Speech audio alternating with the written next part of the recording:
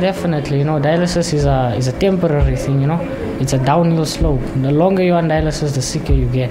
And when you get a kidney, it's a new lease on life, You can do more, you can have more fun. And I'm still young, I got things to do. Well, before I started with dialysis, I always had kidney problems, but that was because I have lupus, and that affects your bodies, and it affected my kidneys. And then last year, roundabout, my kidneys stopped working properly, and then I had to be put on dialysis. I was very, very sick in the mornings, and then I was fine in the afternoons. You're gonna get a kidney. You're most probably gonna get a kidney because when you're younger, they give it to you more. And it's not easy, yes, but remember, it teaches you character, teaches you to be stronger, because hardships make you stronger. So don't worry. You are a fighter, you are a warrior, and you will get better. It's not something that you must say, I'm sick, and sit at home. You must go out, you must live your life to the best you can. Chronic kidney disease is likely to be the 5th leading cause of years of life lost by year 2040. Now, an estimated 850 million people worldwide have chronic kidney disease, and in South Africa, estimates are that there are more than 6 million people living with this condition. Now, sadly, about 9 out of 10 people who have chronic kidney disease may not even know about the fact that they have the condition. Now, about 10.5 million people need dialysis or a kidney transplant.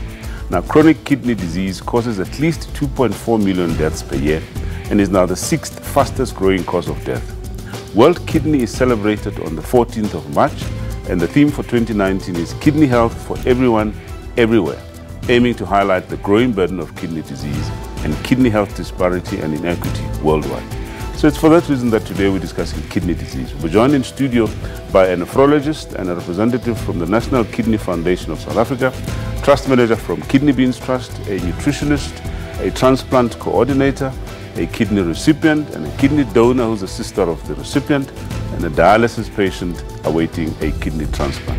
You can tweet us at SABC Health Talk, or simply just interact with us on our Facebook page, SABC Health Talk.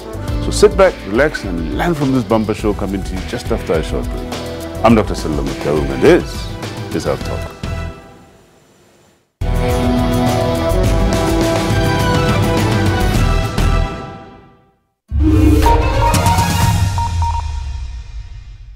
Momentum. We're all born with it.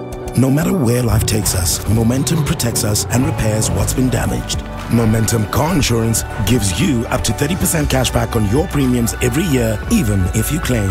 SMS CAR to 42024 or speak to your financial advisor for a quote. That's why we're here for you. Ooh, like a shooting star, I go.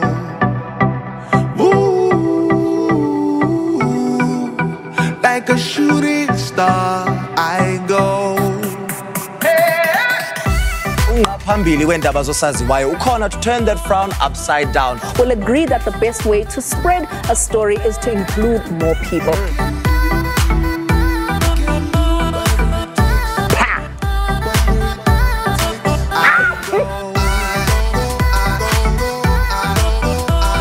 Get obsessed with the best of the best when it comes to Umkosi. Catch RGB Saturdays at 7:30 only on SABC 1 Mzansi for sure.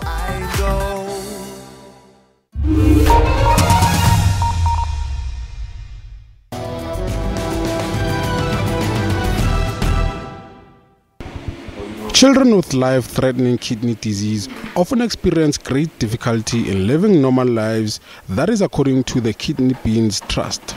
The trust was established to provide comprehensive support services to these children and their families. We sat down with the kids to get their understanding of kidney failure. First to talk to us was Mohammed Yusuf Pamji. I was diagnosed with chronic kidney disease when I was about 4 months old. And when I was 4 months old, they said that I have a reflux. My urine wasn't coming out, it was going back up to the kidney and damaging the kidney. So by the time they found that out, half of both of my kidneys were dead. And then when I turned 12, they both failed completely and I started dialysis. Living on dialysis from an early age can be daunting, But Mohammed is managing to live with his condition with a positive spirit. You know, it's got its ups, it's got its downs. You know, dialysis, it affects your body negatively and positively. You know, because your body's weaker, you can't do as much, and that also hurts. But other than that, you know, it's kind of cool when you beat the healthy kids in sports. That's awesome. Mohammed's diet has drastically changed because people with advanced kidney disease need to follow a kidney-friendly diet. Mostly, like, what has changed is back in the day I could eat a lot more stuff, but now I gotta restrict especially like stuff like processed food is practically no. Steaks, red meat is little, but you gotta reduce the amount of water you take in, of course. So, like, I'm allowed about 2 to 3 liters of water a day. This is Alan. He developed kidney failure when he was young due to a disease called lupus. He is also on dialysis. Well, I know that it like works as an artificial kidney, and then like it filters, it gets rid of all like extra water and toxins that your kidneys no longer do. Due to his condition, Alan isn't likely to get a new kidney, and Mohammed is on the list awaiting a donor.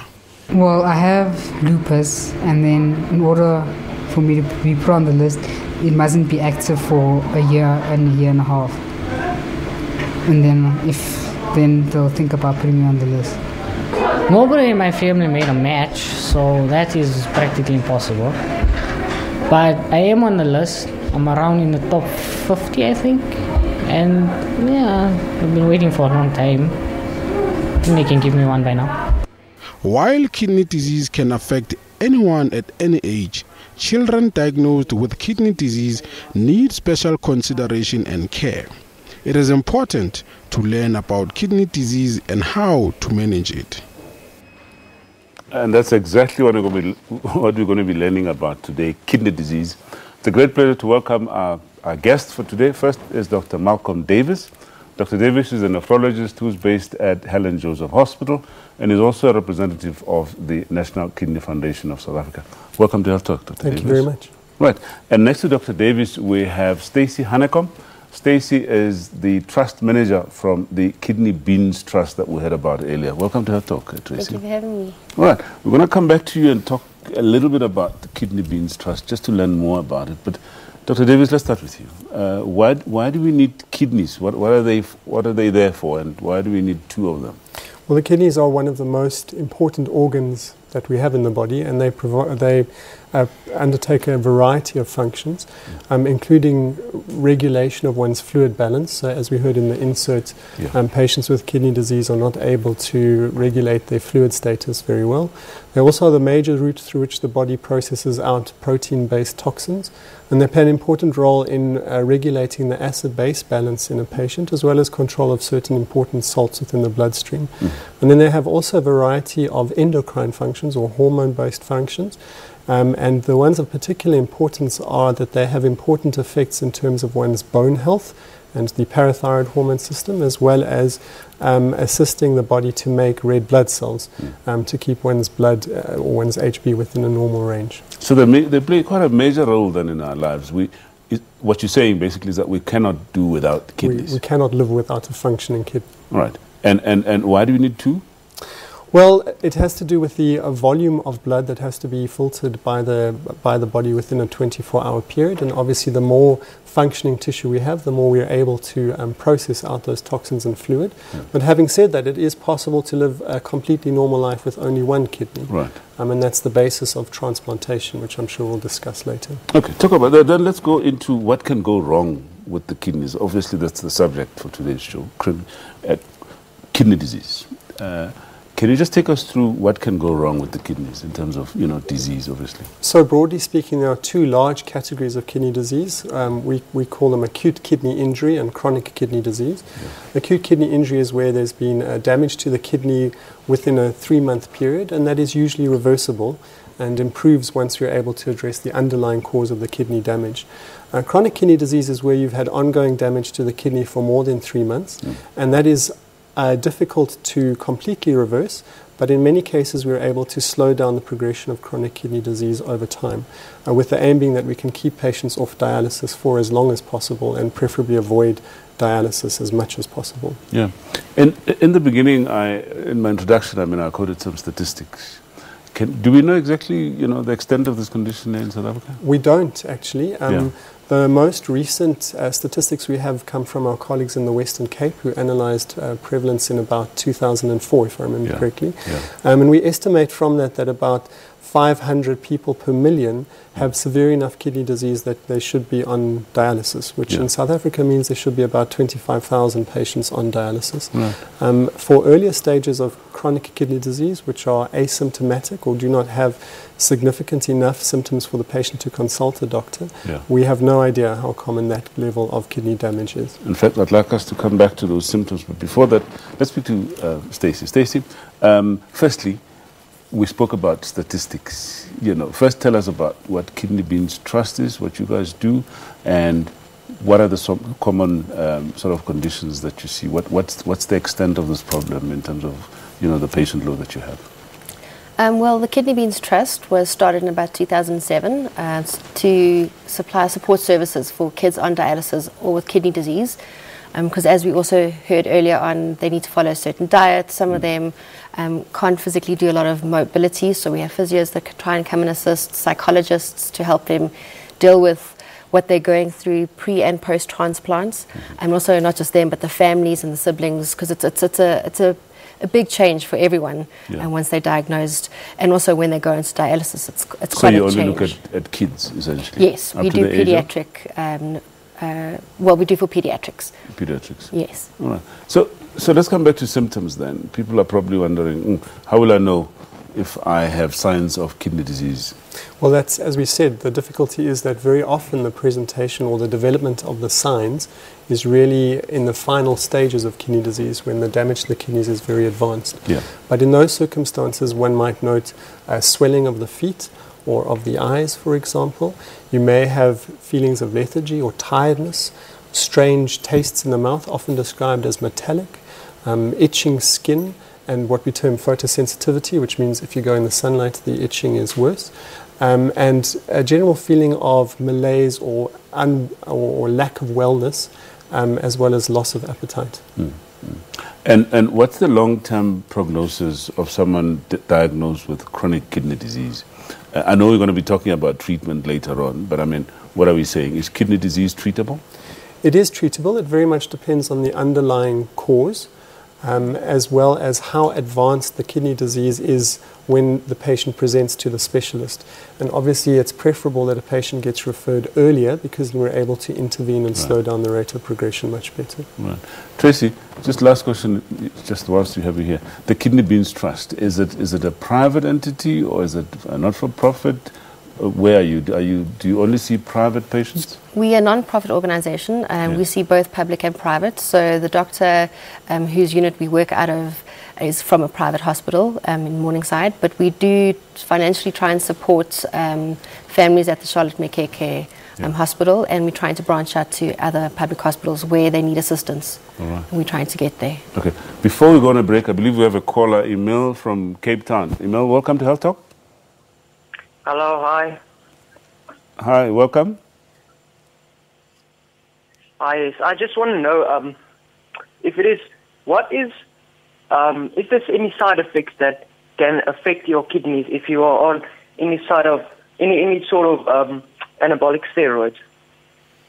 Okay, excellent question. Do you want to just take that? Now, I'll tell you what. Because it's time for us to go for a break, please keep that in mind. When we come back, we'll try and provide an answer. All right, time for a quick break. When we come back, we'll continue our discussion on kidney disease. At this time, trying to find out what are the risk factors for kidney disease.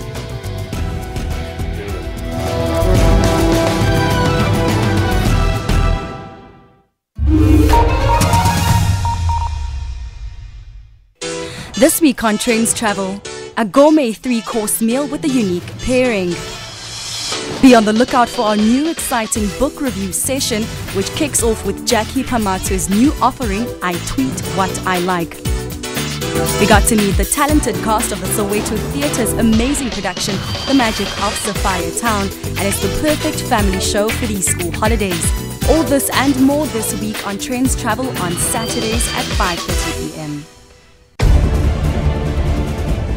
We've heard it many times from female entrepreneurs that they aren't taken seriously, and Future Females is a worldwide network of women. So we're creating a platform where these women come and they collaborate and they meet each other. Have the Civil Aviation Authority announced when they'll be making some announcement with regard to findings? The Chief Executive Officer of Ethiopian Airlines, he said they do not even know the magnitude of the situation. Bring us up to speed with regard to the latest developments. We now know there was a football official, there was a journalist, there were university professors. Koko said his hands are clean and his detractors have ulterior motives. South Africans have been solely done that Machela Koko had conflict of interest. Our election website here on SABC is now live. It is worrying indeed when any publication has to close down. So it is really getting tough from the point of view of lack of sufficient readership to the issue of social media. How influential is the media still? Twitter, Facebook are influencing people far more than mainstream newspapers nowadays. The media has greater responsibility compared to Twitter. The media itself is governed by certain codes and it must abide by those codes. Threatened, attacked and killed. Journalists are also being imprisoned in record numbers around the world. If you mention and name particular journalists, you actually put them at risk. We were media activists, and I believe we still are today. A journalist is an endangered species today.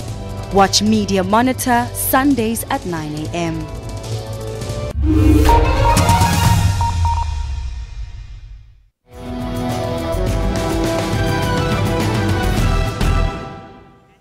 Welcome back. So today we're discussing chronic kidney disease with our guest, Dr. Malcolm Davis, a specialist nephrologist based at Helen Joseph Hospital, and he's also representing the National Kidney Foundation of South Africa. Now we're joined by two other special guests. The lady in the middle is Kisinteng Ndlovu, who's a sister of the gentleman that you see across there, Karabo Ndlovu. To both of you, welcome to Health Talk, and thank you for... Thank you. Right. Okay, we're going to learn more about you, but Dr. Davis, let's just go back to that call. Sure. Steroids, because I think it links into causes and risk factors for kidney disease.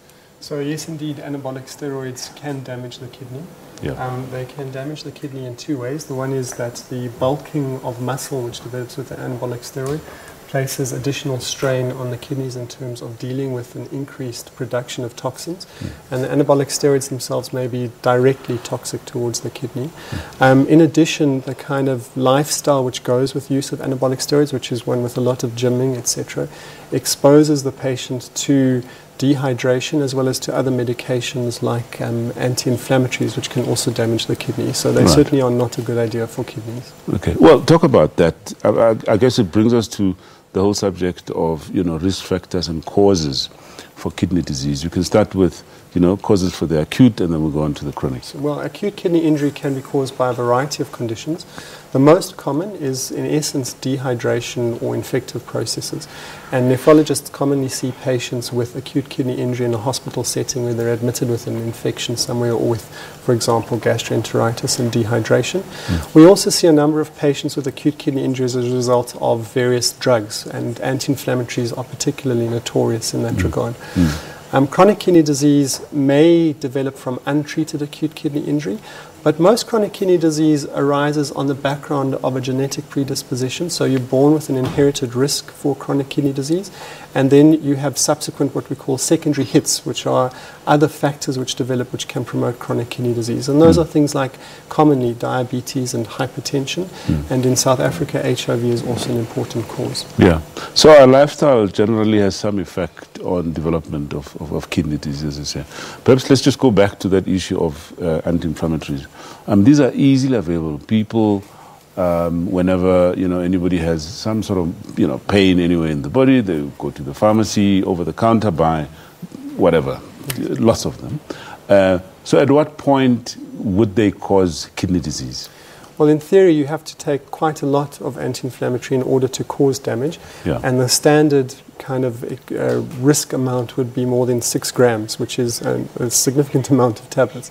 But it also depends on the context. So somebody who is dehydrated, for example, like our gym enthusiast, who takes anti-inflammatories on the background of dehydration, or a patient who's on hypertensive medication, which may include a diuretic, which also acts as a dehydrating agent, who then takes anti-inflammatories, would be at higher risk of developing kidney damage from the anti-inflammatories. And there are a group of people who develop idiosyncratic, as we call them, reactions to the anti-inflammatories, which means that they cannot be very well predicted, and those patients are at increased risk of developing kidney damage from even mild or from very little anti-inflammatory use. Okay, let's talk a little bit about other conditions associated with chronic disease. You mentioned HIV on the infective side, but the other diseases of lifestyle, diabetes, hypertension, how do they accelerate, kidney disease? Well, the interaction between diabetes and hypertension and chronic kidney disease is a very complex one. In essence, you are born with a background predisposition towards chronic kidney disease. And in the African context, in sub-Saharan Africa and South Africa where we are, there is a mutation called the APOL1 MYH9 mutation, which is very common amongst black Africans of sub-Saharan African descent, which is a predisposing factor towards chronic kidney disease. Right. And if one then develops a secondary hit, like diabetes or hypertension on top of that, in essence, those diseases place additional strain on the kidney and result in accelerated damage to the kidney over time. Okay, last question before I speak to my two other guests. Drugs, alcohol, substance abuse, any effect? There are indeed a number of recreational substances which are dangerous for the kidney. Cocaine and heroin are not good.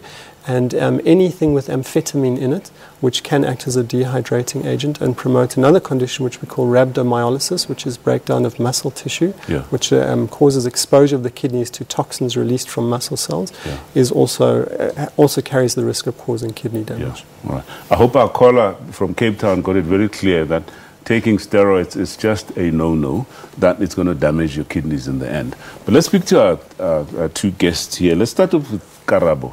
Yebo, Ninja. Sikhona kunjani Karabo? Asiphelele mntomdala. Why are you wearing the mask, Karabo? Mask is to protect myself from infections, my germs and stuff. Yes. Njengoba immune system yam suppressed. Yeah. Yes. Okay. So tell us about yourself. You had, I mean, obviously you this is protective, obviously to protect your immune system. You had kidney disease for a while, and you had a kidney donated by your sister sitting next to you. But let's start off by, when were you diagnosed with kidney disease? I was diagnosed in 2016. Right. July the 15th. Right. I was diagnosed, that started hemodialysis. Yeah. Then from hemo, I had to move to PD. Yeah. PD now is peritoneal dialysis. Yes, peritoneal dialysis. We'll explain that later for peritoneal didn't work for me. I had to return to hemodialysis again. Right. Until 2017, she offered to donate for me 2017 around April. Right. Then that's when she started the whole wake-up process and stuff. Yeah. Yeah. Okay. And how does it feel now that you have a kidney that you received from your sister? What does it mean to you? Yeah, I can't thank her enough. Right. You just can't say I owe her, but it means everything. Yeah. I know dialysis life is not nice for anyone. Right. I would say on the other hand, like she said to me later on. Yeah. Yeah, she. Right. Yeah, right. Because so you can't thank her enough. She's really saved your life, in other words. She was there from day one. Okay, let's hear from her. Kissenting. Yes.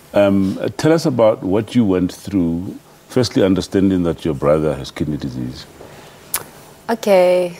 At first, before I even offered to donate for him, I was being attending support groups at Helen Joseph. Yes. And then that's when I understood the whole concept of donating because I wasn't aware of anything. Right. Because even in our society, you don't talk about donations, you know, and you don't know anything. Right. So yeah, then that's when you know what, because he's now like diagnosed with kidney failure, I'll donate for him. Okay. Yes. And was it an easy decision for you to take? Were you not scared that you're going to be now left with only one kidney? At first, it was so hard for me. I don't want to tell lies. It was so hard because I have a partner. He needs to understand. Okay, my family was supportive, but I had like difficulties afterwards, like with my workplace. What will they, like, will they allow me to work afterwards with one kidney or, you know, such things. But afterwards, I was fine. Well, that's really my next question to say, how do you feel now that, you know, you've donated a kidney? So has your life changed in any way before and after? No. Nothing has changed because even after the transplant, I was only given like few medication and I was expecting a lot. And I thought even my diet will change, but nothing has changed. So I'm fine. I'm still myself. I don't feel anything missing, so I'm still normal. So in terms of your lifestyle now, do you live a particular lifestyle to protect just the one kidney that you have? Yes, I do. Like, actually, Karabo is always reminding me to drink lots of water, of which it was like I wasn't drinking enough at first, but now I have to. And I'm so glad with my boss, Angela, because like whenever she's drinking water, she comes with a glass and say to me, take, this is your glass of water. So yeah, and healthy eating also. Okay. Yes. You don't abuse alcohol, you don't do drugs, you don't do all sorts of things. No. Right. Yeah. Well, this is perhaps just the last question in the last 30 seconds or so. Where to from here? So, well, where to from here is that our donor will continue to follow up with us. Initially, we follow up every kind of 3 to 6 months, but with time, provided that her renal function remains stable, we see her every year or more. And that's a preventative management to watch for the development of high blood pressure or of kidney dysfunction in the long term. For donors, the prognosis is excellent, and in fact, donors are generally much healthier than the general population because we specifically select for healthy patients. And so donors tend to live longer than people who don't donate. And for the recipient? And for the recipient, the initial period is very intense monitoring as we control immunosuppression and watch to make sure there's no rejection. But once we pass the kind of first 3-month period, we start to reduce immunosuppression and minimize the number of drugs that the recipient is taking, which is not to say that you'll ever be able to completely stop the number of drugs or stop the drugs completely, but we can certainly bring down the load. And then we continue to follow up. In the state practice, we see these patients who've received a kidney every 3 months or so, and that's to monitor for rejection and make sure the kidney's working well. All right, Kisensing and Karabo Ndlovu, I can only wish you all the best going forward. And all the best, especially to both of you. Thank you so much for sharing your story with us. Thank you. All right, time for another quick break. When we come back, we'll continue our discussion on chronic kidney disease. Please stay with us.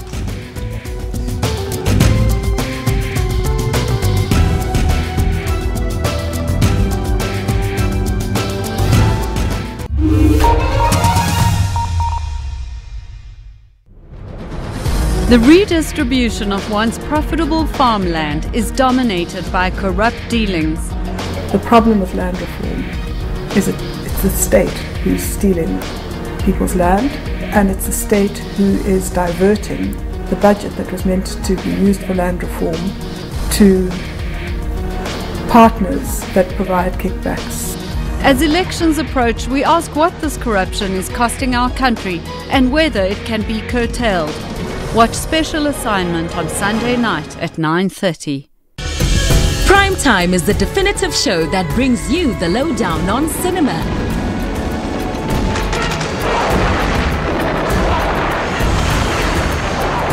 Music.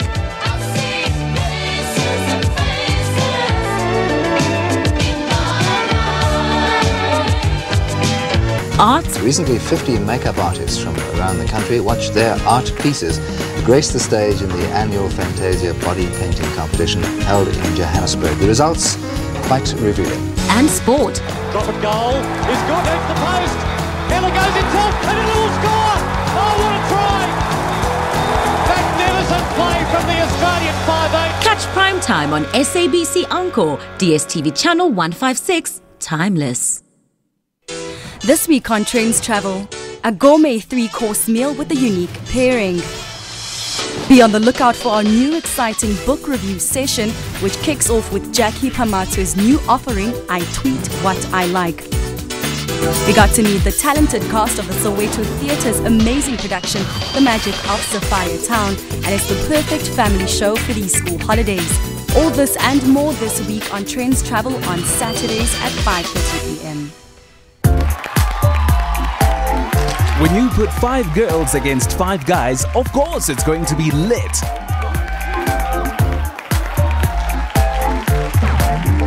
Andile, what's the next challenge?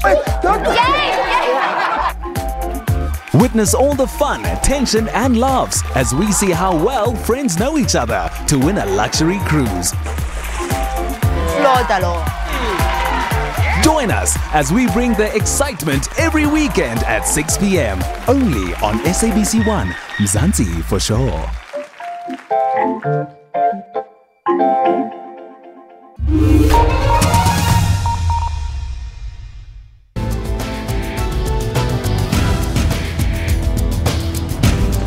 Welcome back. We're talking kidney disease with our guest, Dr. Malcolm Davis, nephrologist at Helen Joseph Hospital and representative of the National Kidney Foundation of South Africa. And we're back with Stacey Hanekom, Trust Manager from the Kidney Beans Trust. And we're now joined by Vusi Seape, who's no stranger to this show, a nutritionist based in Soshanguve in Pretoria. Welcome to Health Talk once again. Vusi. Thanks, Dr. Solon. Also, thanks to the viewers at home. All right. So let's come back. Let's start with you then, Dr. Davis. We now, having understood the causes and some of the common risk factors, as it were, can we really talk about prevention? Well, we can to some extent. Right. If you have a condition like diabetes or hypertension, it's important that you are screened for kidney disease, and that's a simple blood and urine test. And if you have some degree of kidney dysfunction, it's important that you see a specialist so that we can make interventions early and prevent progression. Yeah. But certainly control of sugar diabetes and control of blood pressure are very important in preventing the development of chronic kidney disease. Yeah. So how about lifestyle, particularly if we're talking people who are at risk of having hypertension and diabetes, in terms of what is it that they can do. Just even in, we spoke about screening and for kidney disease, but general lifestyle issues that people, what sort of lifestyle can people follow? Well, a normal, healthy lifestyle is what we really need. That's what I want us to talk about. What does that entail? So, keeping your weight under control with exercise, trying to cut down on salt, which can contribute to the development of high blood pressure, and eating a healthy diet, one which is kind of less likely to cause the development of obesity, would be very important factors. Right. We're going to put that question to Vusi Seape now, but let's take Dingane from Johannesburg. Dingane, welcome. Hello, good day, sir. Yes, Dingane, can you speak a little louder, please? Yeah. I just wanted to find out something. I have registered as a donor. Yes. More than 15 or 12 years back. Right. So what I want to find out from the foundation is that if a person has registered, do you have to re-register again to be a donor? Because I was registered and I was given a donor status at that time, but I've never donated anything. Okay, good question. Let's put it to Dr. Davis. Yeah. No, you don't have to re-register. What's really important, though, is if you have made the decision to become a donor, that you inform your family so that in the event that something happens to you and you're not able to speak for yourself, that your family is aware of your wishes and able to fulfill them on your part. All right, okay. So let's get back to that lifestyle issue now. We're talking prevention. We've emphasized, we always talk about, know your numbers, screen and all of that. But let's remind people about, lifestyle issues, especially around nutrition. Yes. Dr. Davis mentioned salt intake, yeah? Definitely, yeah. When we're looking at salt, it's quite very important for one to start reducing a bit of salt, especially when we look at the processed foods that are actually very high in sodium already. So a lot of people could start having the alternatives instead of you cooking with salt. Rather have the alternatives of using the herbs, like the likes of rosemary, paprika, turmeric, just for seasoning purposes. Because if you just tell somebody that cut on salt, and then somebody would say my food is not going to taste good at some point. Yeah. So it's quite important for one to reduce that, because we have noticed that it also prevents that a lot of that swelling that could be there because of the fluid balancing in the body. And very importantly, that one should also look at the potassium-rich foods and the phosphorus-rich foods as well. Like for the likes of potassium-rich foods, we're looking at about tomatoes, for instance, pumpkin, asparagus, we can name a lot of them, just to be cautious when you put them on your diet as well. And the phosphorus, looking at your colas, you know, organ meats, you know, especially in our African nature, they eat a lot of like organ meats, liver, kidneys, lipeluan and stuff, you know what I mean? I can mention few. Yeah. So it's quite important for one to really look at that as well. And in terms of the carbohydrates, one will want to look at more on the ones that are a bit white and instead of the brown cups, because of the potassium and the phosphorus balance on them as well. So it's very important for So let's clarify that. Yes. So what are you saying? People in should terms be going towards more brownish ones as compared to white? Yeah, because if you look at in terms of the brown starches, they tend to have more of potassium in them as compared to the white starches. So when somebody is actually diagnosed with a kidney problem, we need to look at that as well. So we rather go on the refined caps instead of the complex ones. That's quite interesting. Yeah. We normally, advise the opposite, to say avoid white bread, rather have brown bread. But it becomes a bit difficult when we've got a renal diabetic patient. So because in diabetics actually contravene with the kidney diet, because in diabetic it tells you eat all the grains and the whole wheat and everything. But when it comes to the kidneys, it's very important to get the balance between the two, so that we don't overload a lot. Stacey, how do you manage with young children? I mean, obviously you deal with a lot with young children awaiting kidney transplant, on dialysis. Just generally, what sort of discussions do you have with parents? Well, we have a dietitian that will come and assess the individuals, roughly ask them what it is that they are eating, were eating, and sort of give them individual eating plans. We then do talk to the parents and say, well, it would probably be more advisable for the whole family to follow a similar eating plan. So it's not just being isolated, you eat this and we as the family will eat the rest. So it's also a whole psychological thing that we have to then get the psychologist in to come also sort of explain. It is hard because they also want to be able to eat like sweets and chocolates like any other child would. So I know occasionally they are allowed to eat a certain type of marshmallows, white marshmallows and that sort of thing as a treat. So we do sort of work that into their diets. But yes, you can't overdo it. Yeah.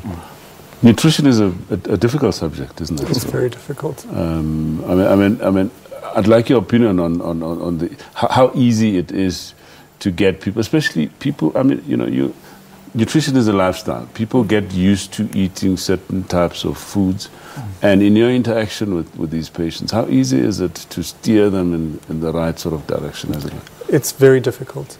And one of the things, though, which does help is if we, and which we certainly do, is we refer our patients to a dietitian. The idea being that everybody's diet needs to be tapered as much or tailored as much as possible to their particular lifestyle, and has to take into account what they can afford to purchase food-wise, as well as how bad their kidney problem is and what particular complications we have in terms of potassium and phosphate control, for example. And we also have to take into account that many patients with advanced kidney disease are actually malnourished. And so it's not so simple as saying you must steer clear of all red meat or protein, because some patients may require a bit of protein in order to build up their muscle reserves. Stacey, we spoke a little earlier during one of the breaks about the Kidney Beans Trust. You said it's a non-profit organization, and you're based. How many centers do you have around the country? We've got one center. We are based from the Morningside Mediclinic, which is where our offices are. But then we do support, as I mentioned earlier, some of the public hospitals. Our funding is purely from sponsors' donations, so some months may be good and we can sort of offer more services to some of the hospitals, and some months we can't. So we do certain drives just to sort of promote awareness at schools as well, starting at a young age. And how do you raise funds? We raise funds through, we're doing a sticker drive, so we're selling stickers for World Kidney Day tomorrow. So that will then go into the trust to assist with transport and so on. We do golf days, we do high teas for some of the moms and get them to have a day out, and also just have sort of motivational speakers and that sort of thing come in, and then all the funding that comes from that we then put towards the trust. All right. Just the last few seconds here, you wanted to just add last few words on nutrition, the importance of nutrition? Yes, just the most important thing is just to have just a balanced diet to prevent all those non-chemical diseases of lifestyle, just for the prevention better than cure, you know. So if you have a good lifestyle, then you are able to prevent all those diabetes, all those hypertension, all the macro complications later that will have a kidney problem.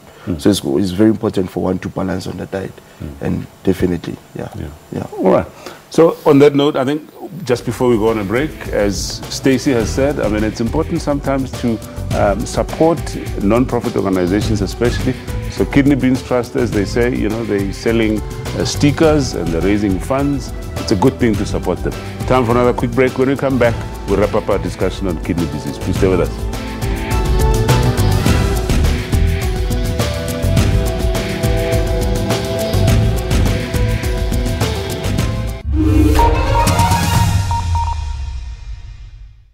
Get the facts first. In 1994, ek dink was ons almal was ook baie excited geweest. For South Africa, art was never a good thing. From a footballing point of view, there was never a separation. Get to the truth. There's still some serious issues in South Africa. Maar ek dink die regering kan regtig probeer om harder te werk om ke apartheid in Sutlile ke le ke sola ke batho ba rena ba democracy batho ba batsho e se makgowa. See what it all really means. Ek is geel, want dit is die kleur in die verkeerslig wat vir jou sê wees versigtig. I still give South Africa red. We are somewhere in between. We're giving our democracy a green for sure. We're very happy. Democracy Gauge, weekdays at 5:30 on SABC News, Channel 404.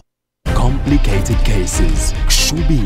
Your black friends might be running this country, but I'm still the government on Bitterhook. The poor child. This kid was electrocuted by your fence. Sorry, it's his own fault. I put it to you that you have a personal interest in this case. Under Section 300 of the Criminal Procedures Act 51 of 1977. I urge the court to find in favor of the plaintiff. The court finds the accused guilty. Dedicated lawyers dig to the bottom and everyone gets peace. It's a pleasing judgment and it's justice for all on SABC Anko, DSTV Channel 156. I use my name first and foremost, that's all I heard, and from using the name I got a small loan of 8,000 rand. I remember there is a time la sa zama kumfunela umsebenzi.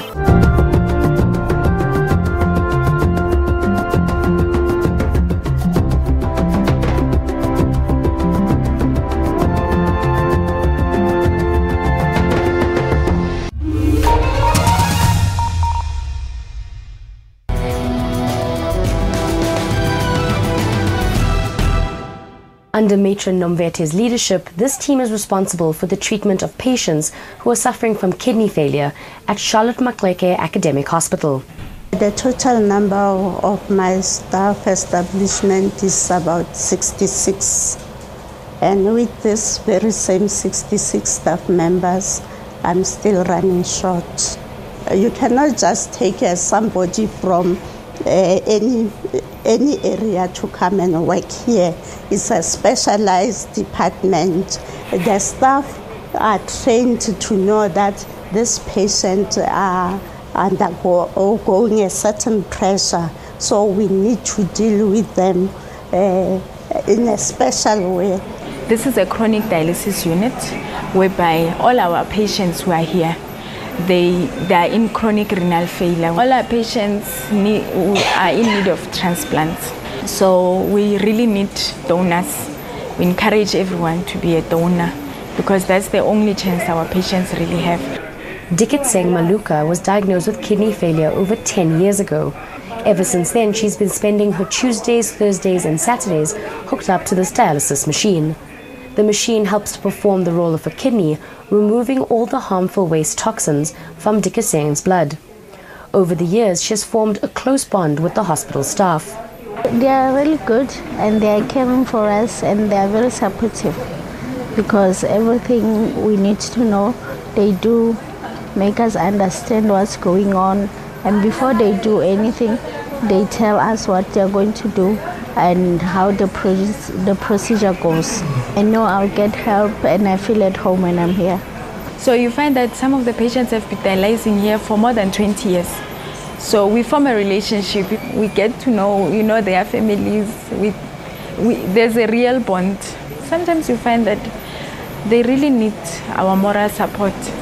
It's not easy having renal failure. It really changes your life. They still want a chance at life.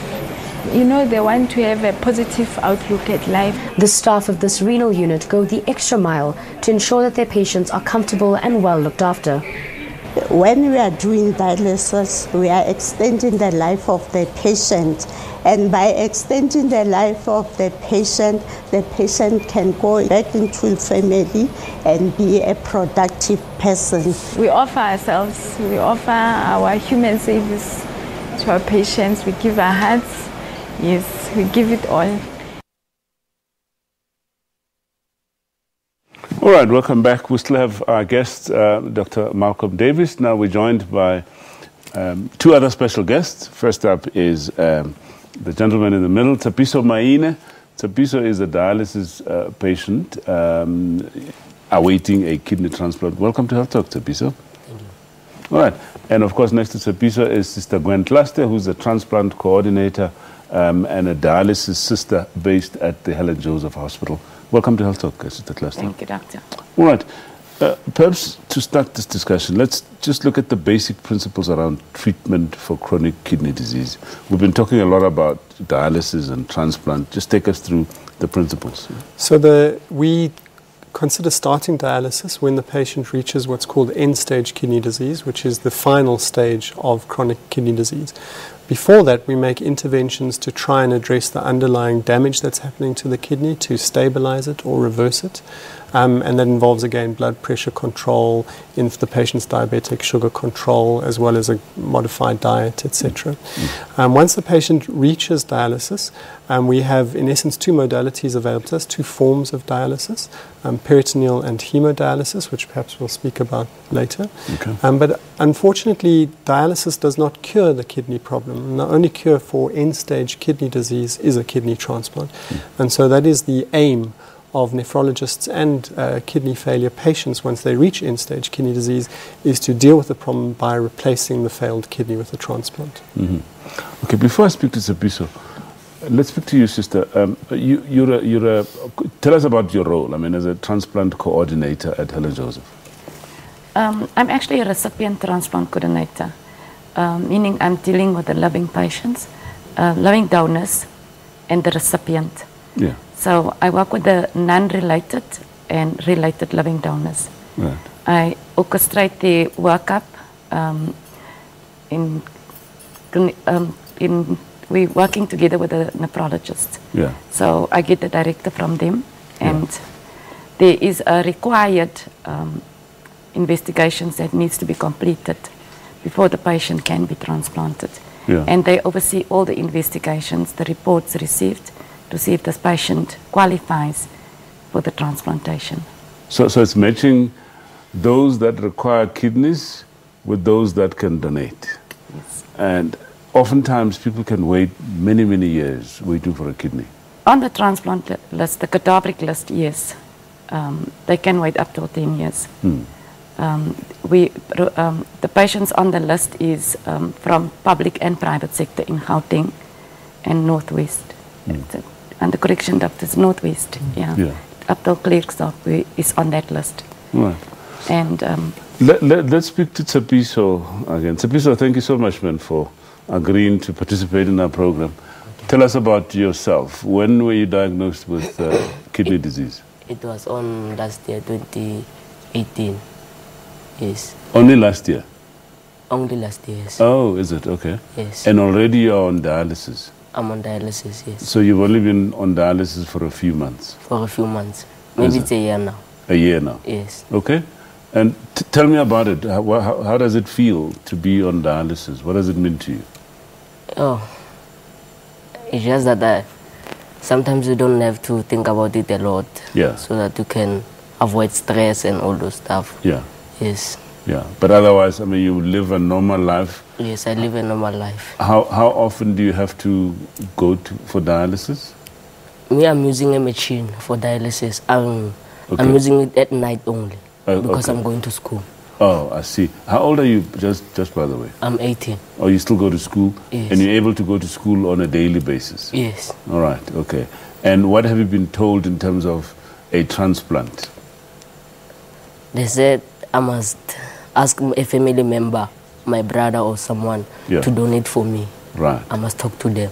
Okay. Yes. And now I talk to them, yes. Yeah. So my brother will come and donate for me. Okay. This year maybe. Okay. Yes. And they're just going to go do some tests on your brother to see if they match. If he matches yours. Yes. Okay. Sister, perhaps let's get back to you. Yes. He says he's on peritoneal dialysis. We just heard Dr.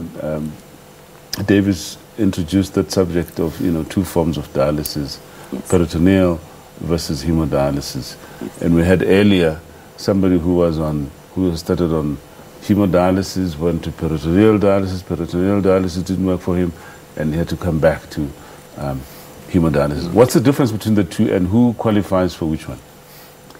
In the public sector, our first modality that we offer, it's the peritoneal dialysis, because we don't have enough resources.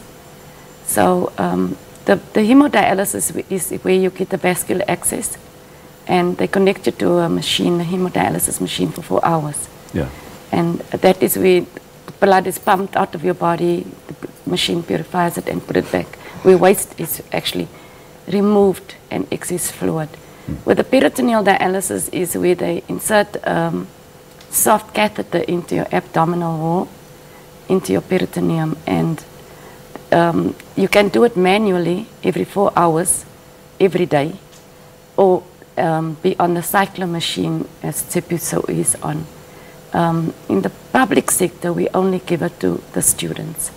So do they so do that it? They can go to school during the day. Okay. So does he have to go to a facility, or can he do it at home? He does it himself at home. At home. We teach the patient. First, we insert the catheter in theatre. Patient is trained for a week in the hospital. Yeah. And then we make sure the patient do know how to do the procedure before they get discharged. And the patient will come in there after once a month. But they do the dialysis at home. All right. All right. I'll come back to you about, just to finish off, I just want to get back to that coordination, because I want us to get into the transplant part now. Yes. Clearly there's a mismatch between the number of people that require kidneys and the ones that donate. What level of awareness and teaching, if we can call it that, do you do to other family members, for instance? Because I would imagine there might be lots of, anxieties and myths and fears around donating of kidneys. We do a lot of awareness drives. Yeah. We go to Soweto, door to door. We do education to the community. In the hospital, we plan to go to schools this year. Our target is to educate young children regarding kidney disease, to eat healthy, not to do drugs, not to smoke. Yeah. And because we are receiving a lot of young children in kidney failure. Yeah. And that is our drive this year. So the awareness programs are done mostly in March for kidney awareness, in August for organ donor awareness. Yeah. Organ donors, there's not a lot of organ donors. People are not well informed about organ donation. Yeah. And we have a Healthy Start clinic where I see the patients from stage 4 and 5. I educate them from there. And when they start dialysis, we encourage them to bring family members or friends to test for compatibility. Okay, all right. Last 45 seconds or so, I haven't asked you about the National Kidney Foundation of South Africa. Just in those few seconds, what do you do, and how do you raise funds, if anything? It's a non-profit organization, and the primary drive is to raise awareness about kidney disease and to raise awareness about donation amongst our South African population, so that we can more effectively deal with this very common scourge. Yeah. We spoke just lastly. There's living donors. Are there cadaver donors? Yes, there are. Right. So a cadaveric donor is someone who has been declared brain dead by the medical team looking after them, and under those circumstances, the family may elect to donate organs. All right. And then living donors are often relatives or friends of a patient with kidney disease who come forward and want to donate their kidneys. Okay, Dr. Malcolm Davis and Sister Cluster and Sapisa, thank you so much for your time. Unfortunately, that's all the time that we have for today. We're back on your screens in a week's time, same place, same time. And until then, please do take care.